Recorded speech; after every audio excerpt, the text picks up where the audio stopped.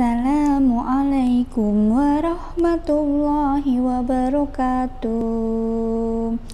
Halo anak-anakku semuanya, Albiruni. Bertemu kembali dengan Bu Ainun. Oke anak-anak, hari ini yaitu hari Selasa. Pada pagi hari ini kita akan belajar apa anak-anak? Oke, kita akan belajar matematika. Seperti biasa, sebelum ke pembelajaran, Bu Ainun mengajak kalian untuk membaca basmalah. Yuk bersama-sama membaca basmalah dengan sikap yang baik. Tangannya diangkat, kedua tangannya diangkat, ditundukkan kepalanya. Yuk bersama-sama membaca basmalah. Bismillahirrahmanirrahim.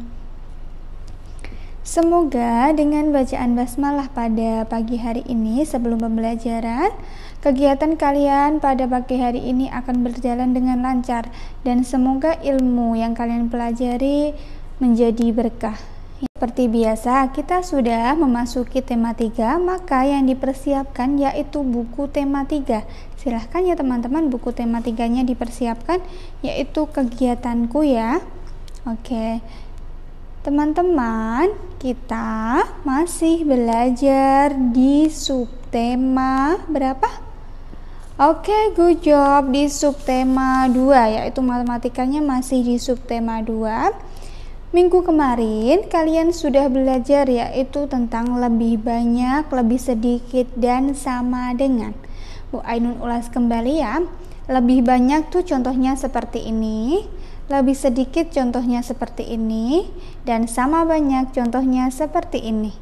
Oke teman-teman, kalian sudah paham kan? Bu Ainun ulas kembali lebih banyak seperti apa, lebih sedikit seperti apa, dan sama banyak seperti apa. Semoga dengan Bu Ainun mengulas sedikit itu kalian bisa paham. Oke, yuk kita buka di halaman 32. Teman-teman silahkan dibuka di halaman 32. Semuanya sudah dibuka? Dan sudah dibuka semua halaman 32? Oke, kalau sudah dibuka, kita langsung belajar saja. Kita akan belajar mengenai bilangan terkecil dan terbesar. Ya, bilangan besar sama kecil. Teman-teman, kita langsung melihat ya di halaman 32, yaitu di nomor 1, berilah warna pada bilangan yang lebih besar. Yuk, bisa dilihat contohnya Bu Ainun dan bisa dilihat di bukunya masing-masing. Nomor 1, di kolom yang pertama ada angka 14 dan 12. Bilangan 14 dan 12. Manakah bilangan yang apa teman-teman? Oke, good job. Yang besar, yang lebih besar. Manakah? Oke, yaitu 14. Mari kita warnai sesuai yang dicontohkan Bu Ainun. Bu Ainun mewarnainya warna hijau teman-teman. Oke, selanjutnya di kolom yang kedua, yaitu bilangan 15 dan bilangan 12. Manakah yang lebih besar antara 15 dan 12? Oke, yaitu bilangan 15. Langsung saja teman-teman diwarnai warna biru. Yang angka 15-nya ya teman-teman diwarnai angka biru. Yuk selanjutnya di nomor 3, yaitu ada bilangan 15 dan bilangan 20. Oke, di antara 15 dan 20 ini manakah yang lebih besar? Ayo, contohnya kalian mempunyai pensil 15 dan teman kalian mempunyai pensil 20.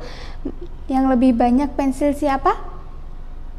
Iya, good job teman kalian, yaitu 20. Maka 15 dan 20 yaitu bilangan yang lebih besar adalah 20. Mari kita warnai dengan warna merah. Oke, yuk selanjutnya di kolom di bawahnya, yaitu di hitungan keempat, ada bilangan 17 dan 13. Manakah yang lebih besar teman-teman?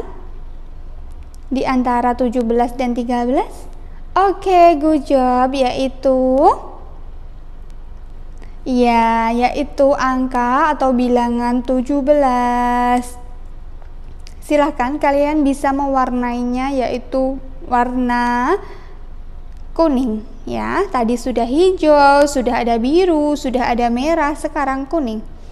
Yuk, sekarang lanjutkan di urutan kelima, yaitu ada bilangan 19 dan 18.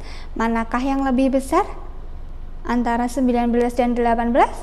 Oke, good job, yaitu bilangan 19. Mari kita beri warna ungu. Oke teman-teman, sudah diberi warna ungu ya. Oke, yuk sekarang urutan ke-6 ada bilangan 16 dan 19. Manakah yang lebih besar antara 16 dan 19? Oke, yaitu 19. Mari kita bisa beri warna orange. Oke teman-teman, beri warna orange ya. Selanjutnya teman-teman, kita di barisan terakhir yaitu bilangan 11 dan 8. Manakah yang lebih besar teman-teman? Oke, good job, yaitu bilangan 11. Mari kita bisa mewarnai warna orange. Oke, sudah semuanya. Selanjutnya bilangan 19 dan 15. Manakah yang lebih besar teman-teman? Oke, good job, yaitu bilangan 19. Mari kita bisa mewarnai dengan warna coklat ya. Oke, selanjutnya bilangan yang terakhir 14 dan 18. Oke teman-teman. Oke, manakah yang lebih besar antara 14 dan 18 teman-teman? Oke, good job, yaitu bilangan 18. Yuk sekarang kita bisa mewarnainya dengan warna pink. Oke, semuanya sudah paham ya? Yang dimaksud bilangan lebih besar dan lebih kecil. Untuk yang lebih kecil belum dipelajari. Nanti Bu Ainun jelaskan setelah mempelajari bilangan yang lebih besar.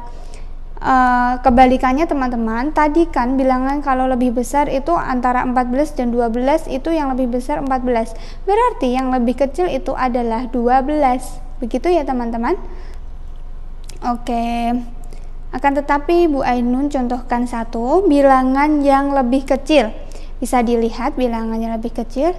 Ini yaitu bilangan 11 dan 12. Manakah yang lebih kecil antara 11 dan 12 teman-teman?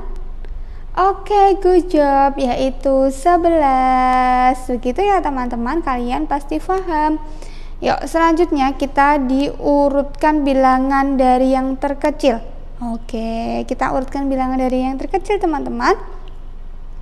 Ya, Bu Ainun beri contoh yang pertama, yaitu 20, 17, 19, dan 18.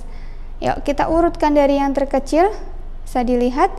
Oke, good job, yaitu dari bilangan 17 terlebih dahulu. Dilanjut bilangan 18, dilanjut lagi bilangan 19, dilanjut lagi bilangan 20. Jadi urutannya yaitu 17, 18, 19, 20. Tadi Bu Ainun sudah mencontohkan yaitu urutan bilangan dari yang terkecil di halaman 32. Sekarang Bu Ainun akan contohkan yaitu urutan bilangan dari yang terbesar di halaman 33. Ya teman-teman, ya bisa dilihat di nomor pertama yaitu ada angka 19, angka 16, angka 18, dan angka 17. Manakah yang paling besar di antara itu teman-teman? Oke, good job, yaitu 19. Yuk kita tulis angka 19 dulu. Dilanjut angka berapa teman-teman sehabis 19? Yuk, sebelum 19. Oke, good job, 18. Dilanjut lagi angka 17. Dilanjut lagi angka 16. Jadi urutannya yaitu 19, 18, 17, dan 16. Dari yang besar sampai yang terkecil. Begitu teman-teman.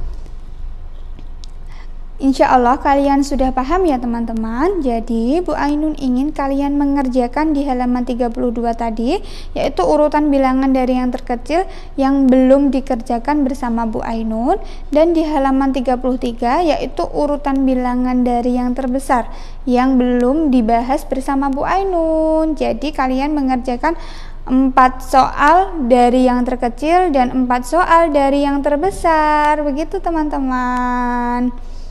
Kalian sudah paham ya untuk tugasnya apa saja? Tadi kalian sudah belajar tentang bilangan terkecil dan terbesar. Kalian pasti tahu mana bilangan yang terkecil dan terbesar. Ya. Tadi sudah dijelaskan bersama Bu Ainun. Bu Ainun ulas kembali. Bilangan terkecil adalah jumlahnya yang kecil.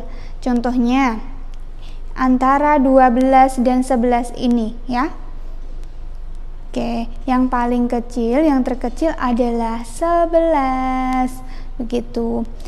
Dan untuk bilangan terbesar yaitu besar, yaitu jumlahnya yang banyak di antara bilangan satunya. Bu Ainun contohkan, yaitu bilangan 20 dan 18. Manakah yang besar? Jumlahnya yang paling banyak? Oke, good job, yaitu 20. Jadi kalian sudah paham ya teman-teman apa itu bilangan terkecil dan bilangan terbesar. Dengan itu, kalau kalian sudah paham dan kalian paham untuk tugasnya ya di halaman 32 dan 33, jika sudah selesai mengerjakan, silahkan diberi nama dan difoto, dikirim ke Bu Ainun. Oke teman-teman, Bu Ainun tutup dulu ya. Bu Ainun akhiri dulu pembelajaran pada pagi hari ini.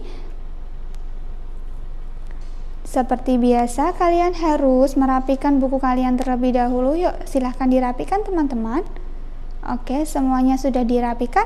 Sekarang kalian bisa sikap duduk anak solih, baru kita akan menutup pembelajaran. Oke, semuanya sudah siap ya? Yuk, kita tutup dengan bacaan hamdalah bersama. Alhamdulillahirabbil alamin.